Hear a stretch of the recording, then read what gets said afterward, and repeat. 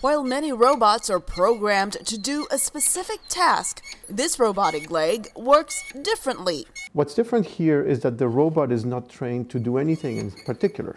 It just knows how to learn. Through an algorithm inspired by biology, this robotic leg with animal-like tendons is controlled by artificial intelligence. It can learn to walk within 5 minutes of free play.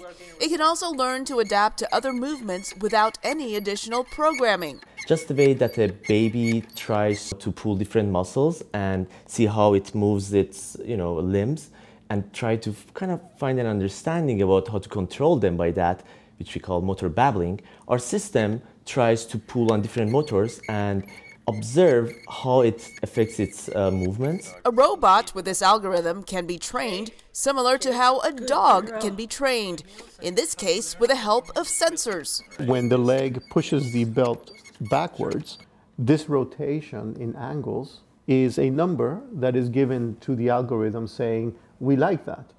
If it moves in the opposite direction, we say we really don't like that. Creating a self-learning robot can be inexpensive with the help of this.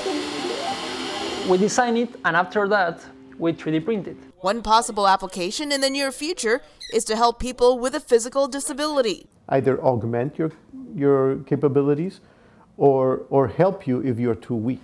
Another possible use in the future is to help in disaster areas where a robot leg can adapt to different terrains. Researchers say they envision self-learning robots to one day help in space exploration. They say robots that can adapt to its environment can potentially be available within a few years. Elizabeth Lee, VOA News, Los Angeles.